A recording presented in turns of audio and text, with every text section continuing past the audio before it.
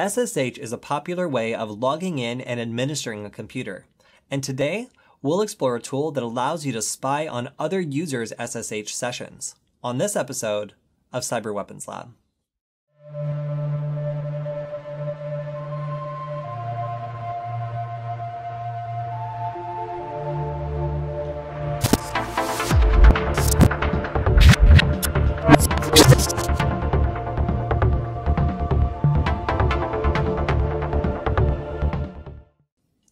SSH, or the Secure Shell, is a way of logging into computers to administer them remotely.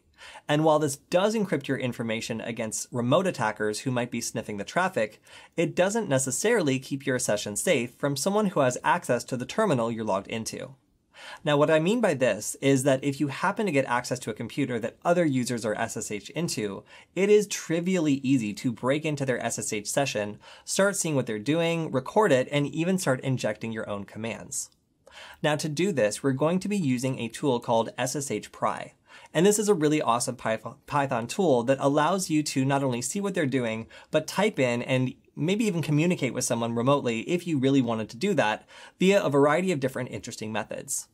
Now, aside from being able to simply list all the active SSH sessions, you can also choose to record them. And today we just need to have Python installed on our computer in order to try out this great tool. Once you have that installed, you can also check out the Null Byte article linked in the description in case you get confused and need to do some troubleshooting. Once you have that and Python set up, then we can begin. Today, we're going to explore a tool that can be used in a couple of different ways, and one might be that you're concerned someone has SSH'd into your computer and you want to see if anyone else is in there with you. Another might be you're on a public computer and you're a penetration tester and you want to get into other people's SSH sessions, see what they're doing, and even inject a couple of your own commands when they're not paying attention. Now, I like this tool here called SSHPry, and as you can see from the expansive documentation, there's a lot of different ways to get started and there's a lot of different commands you can do. So first things first, we're going to go ahead and clone and download this, and it's important to note that you need to have this installed on the computer in which you want to explore SSH sessions on. So if I'm on my host computer and I'm SSHing into a server computer off in the distance, I would need to install this on the server computer because I'm looking to find other people logged into that computer, not my own computer. So keep that in mind that you need to install this on the computer that you're looking to examine SSH sessions in, not the computer that is your host computer if you're kind of SSHing in somewhere else. So two different scenarios, either run this on your own computer or run this on a computer that you have remote access to see who else is in there with you and even get in on their sessions.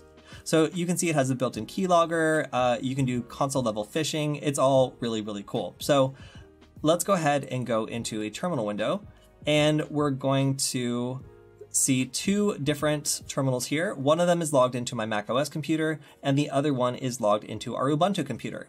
And I'm going to first type git clone, and then the address here. And you can see that it already exists on my system, but on yours, it should go ahead and install. And I'll type cd SSHPry ls. And we can see that there's already some stuff in here, but in general, this is the thing that you need to be looking for, SSHPry2.py. Now it says that the way to run this is /SSHPry2.py, but if you try to do that, it will not work. So this abbreviated how-to, while succinct, is not necessarily accurate, because if I run this, it's just gonna fail. So instead, what we'll do is sudo python, not python 3, and then we'll try this again, and let's see if we get a different result. Okay, so now we can see that we're still not where we wanna be, but we are to the point that we can see that there is a auto option as well as a list option. So let's go ahead and run this again and run the list option to see if there's anybody else SSH into this computer with us. So, all right, there is. So we can see there are two active SSH connections. And if we want to try to, let's see. Oh, and we can see that one of them is ours. Now we don't want to go into ours. So what I'm going to do is attempt to go into another user's SSH session via auto. And what we'll do is we'll try to eventually, after looking at what they're doing, kick them out by running a command that will sever their connection to the server.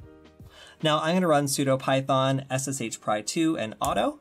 And here we go. We have dropped into another user's SSH session. I'm not doing anything, and they similarly don't know that I am now watching them. So it looks like they're trying to do something with pictures, and they're seeding into other directories, and now they're even starting to communicate back to us. But what I can do that's a little interesting is I can start to run commands. So let's say that they're looking away for a second, they're looking something up, and I want to know who this user is. I mean, I can see its root, but if I wanted to run my own commands, just like, who am I just ran that, not them.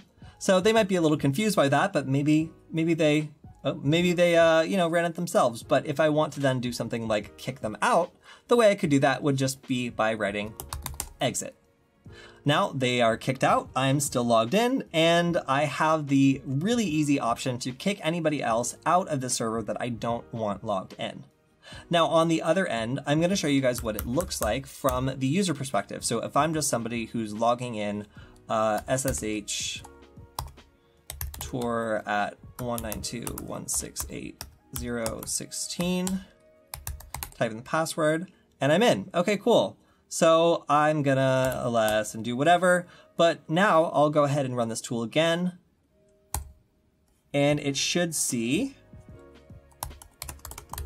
exactly what the attacker would see. So now, as soon as I run a command, I can do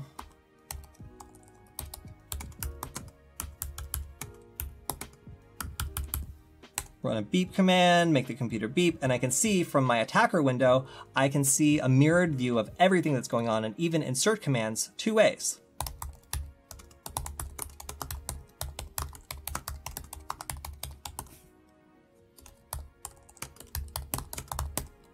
So this is also kind of a creative way that you could communicate with another person if you're both logged into the same system without actually kind of directly communicating. By dropping in on their SSH session and communicating by just writing into the same window, you can clandestinely communicate or simply spy on what someone's doing and try to pick up things like passwords and maybe even do some console level phishing where you're trying to get them to execute malicious commands or direct them into the wrong directory. While SSH is definitely more secure to connect to a remote computer with than Telnet, it shouldn't lure you into thinking that other users on that same computer you're logged into can't see exactly what you're doing and what you're into when you're using the terminal on that computer. Now, you should make sure that you're not typing in anything too private on a system with shared access, because if SSHPry is any example, it is trivially easy to break in and see exactly what's going on in any number of open SSH sessions. That's all we have for this episode of Cyber Weapons Lab. Make sure to like, comment, and subscribe. And if you get stuck, you can check out the Null Byte article linked in the description for any troubleshooting. If you have any ideas for future episodes, send me a message on Twitter @CodyKinsey, because I'd love to hear from you. We'll see you next time.